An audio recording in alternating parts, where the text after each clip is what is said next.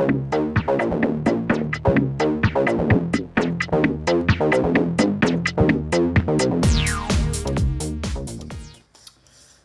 guys, Dino here, and as you can probably guess by the fact I'm holding this bottle, or a bottle, I'm doing another beer tasting video, and this one I've been really looking forward to. I've had this bottle for 3 months now. It arrived as part of the larger beer mail package that was kindly sent to me by Les from 2Handz Brewing. And Les, if you're watching, I'm sure you will be, I'm finally getting around to trying your Jeffries. I'll just read what's on the label. It's a Johnny Walker double black whiskey and oak infused Russian Imperial Stout, clocking in at a hefty 11%. And check out that label, it's a fantastic label. Now, I've had a close look. I'm pretty sure that's not you, Les. So I'm assuming it's someone you know, a friend or a family member, possibly named Jeff. So yeah, let us know more about the mysterious guy. I actually thought it looked a bit like Zane Maxwell. Hopefully not offended by that, Zane, but yeah, I thought it had a touch of Zane about it. So there we go. But I've poured the beer up in advance just so that it can get to closer to room temperature anyway. It's been poured for about 20 minutes. And there it is there. Fantastic looking colour. Jet black. No light getting through that at all. Even when I hold it up to the window I can't see any light. So it is pitch black. There was a slight hiss on the bottle when I poured it. So I know it's fairly lowly carbed, or low in carbonation, but it's holding a nice sort of, I'd call it like a thin ring of head on the top. Nice sort of mocha bubbles, coloured bubbles.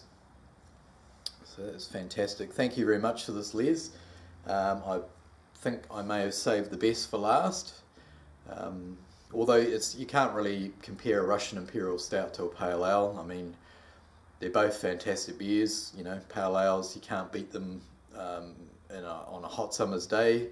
You'd probably prefer to drink one of those. So that's why I've saved this for the middle of winter. So let's get a nose on it. Ooh. While it's been warming up, I was getting slight whiffs, but now I'm getting a larger whiff of the whiskey.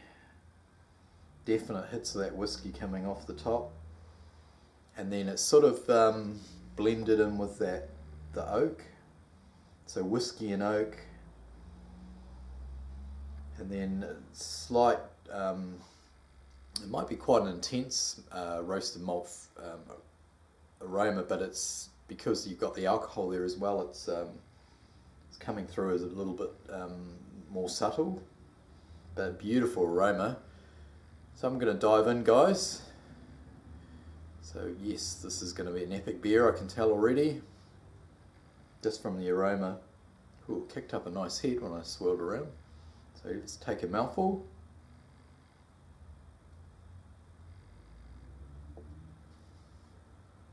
Oh yes.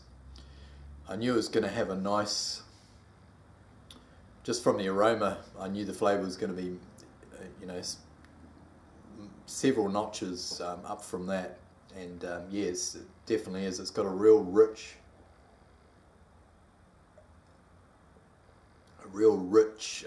full flavour to it. Once again, I'm picking up that whiskey on the taste, and yeah, the whiskey, the oak, more of the roasted malts are now coming through in the flavour, not so much on the aroma. Ooh, it smells good. I'm not 100% sure, and Les, if you can put this in the comments as well, but I think you alluded to the fact that this might be coming up for a year old. So yeah, going for another mouthful.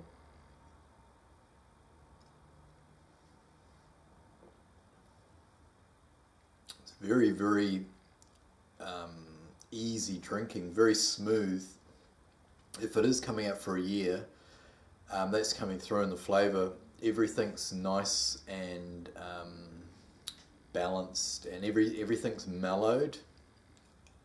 You know, if there were any harshnesses early on in its life, you know, from the roasted malts or the whiskey or the oak, they've all sort of smoothed out, and you've got a real nice balanced Russian Imperial Stout there.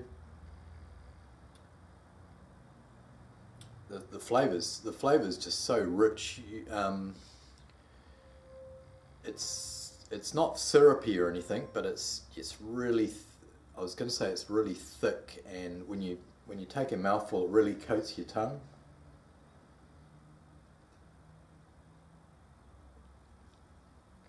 Yeah, it's fantastic. I mean, there was enough in there. It was at 500 mils. You could probably shared that out with about 4 different people. Not that I want to, and everyone would be happy to have their, you know, their little glass. They could just sip on it and savor it. That's how much flavour is packed into each mouthful. They say, what is it? A stout, there's a steak in every glass. Well, I think with this you can say there's probably 3 steaks in every glass.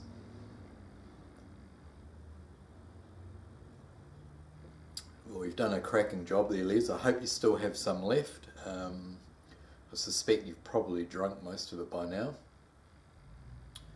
But yeah, I'm getting getting like dark fruit as well, and chocolate, like dark chocolate. Not there's no sweet, sickly sort of milk chocolate. It's all dark flavors, dark chocolate, dark fruit, the oak, the whiskey. Yeah, you've just done a marvellous job with that, mate. I'll be very, very proud of that. And yeah, it's been a real privilege to try it. I'm not going to drink the rest in a hurry. I'm going to sit down and savour this probably over the course of an hour or so, and just let it warm up some more and try and get some more aroma and flavour out of it. But yeah, the whole top part of the glass is just packed with beautiful aroma. That is fantastic. Okay guys, well I might stop there before I sort of wander off into a, what do you call it, waffling pathway. But all I can say is that's fantastic, but I don't think I've had a better Russian Imperial Stout than that one, Les. So 10 out of 10 as far as I'm concerned, mate. I could definitely go back for more of these. So thank you very much, and yeah, appreciate you guys watching. Stay tuned for the next video and enjoy the rest of your week. Over and out, guys. Cheers.